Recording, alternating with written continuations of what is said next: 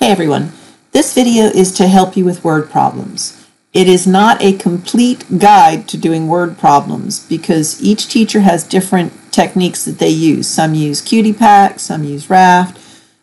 So this is really just to help you with one step that is going to be true no matter what method your teacher is using if you're solving a word problem. At some point you have to decide what operation the problem is asking you to use. Do they need you to add, subtract, multiply, or divide? And some word problems need you to do more than one of these. For now, this video is just dealing with making that decision for a single operation word problem. So let's take a look at these four operations. So with addition and multiplication, we can put those two kind of together because with addition and multiplication, you are always going to be bringing things together. If something is being added to something else, or if different things are all being brought together into one big group, then that is going to be either addition or multiplication. Now, the way you can tell which one it's going to be, if things are being brought together that are equal amounts, that's going to be multiplication. If things are being brought together that are unequal amounts or that are not the same amount, then that's probably going to be addition. In subtraction, on the other hand, things are being taken apart. They're being separated, or one thing is being taken away from another.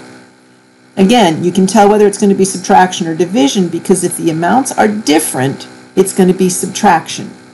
If it's equal groups of the same amount, then it's going to be division. So let's take a look at this in some actual problems. So let's say we have a problem that says there are 5 birds sitting on a park bench. If 3 more birds land on the bench, how many birds are there altogether? So we're starting out with 5 birds, and then 3 birds are being brought into the group. So we are bringing things together. So this is going to be either addition or multiplication.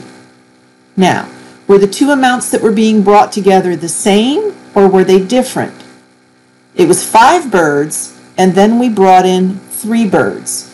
So the numbers being brought together are different. So this is going to be addition. 5 plus 3 equals 8. So let's take a look at if this were a subtraction problem. So there are 8 birds sitting on the bench, and 3 of the birds fly away.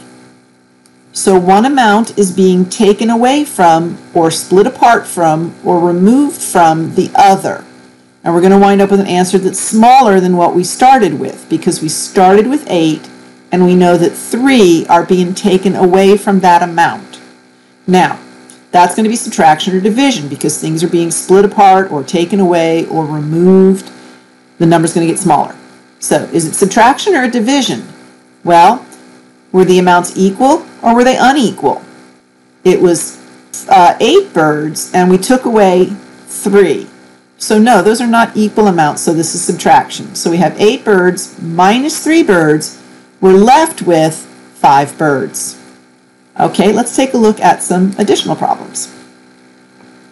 If Shanna and her friends each have 3 oranges and they put them together in one basket, how many oranges do they have in all? Well, are their oranges being split apart or are they being put together?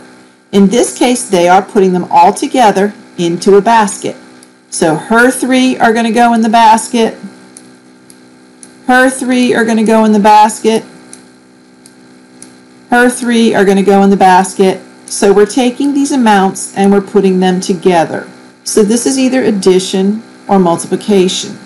Now, were the amounts the same or were they different? Each girl had 3, so this was a group of 3, this was a group of 3, and this was a group of 3. They are equal amounts being brought together. So this is multiplication, and it is going to be 3 oranges times 3 girls for a total of 9 oranges. Okay, let's look at it going the other way. If Shanna has a basket with 9 oranges in it, and she shares those oranges equally between her and her 2 friends, how many oranges does each girl get? Are these oranges being taken apart or are they being put together? They're being taken apart.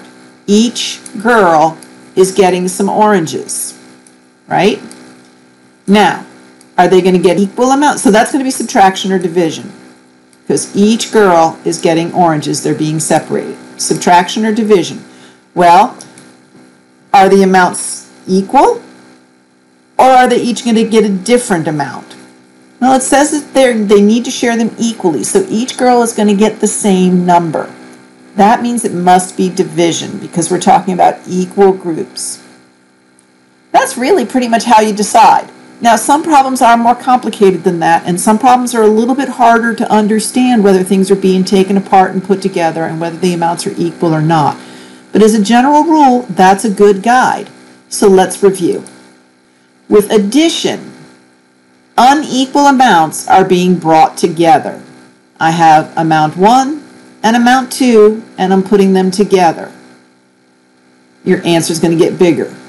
With multiplication, equal groups are being brought together. So I've got a group of 4 here, a group of 4 here, a group of 4 here, a group of 4 here, and they're all being put together. That's multiplication. In subtraction and division, we know that things are being taken apart. In subtraction, it's going to be unequal amounts that are being taken apart. So we've got these two different amounts and they're being split apart. In division, it's going to be equal groups that are being split apart. So 4 go here, 4 go here, 4 go here, 4 go here. And then I've got some keywords under here that can help you identify which one it is. These aren't 100%. Sometimes, again, word problems can be worded in a way that's a little bit confusing.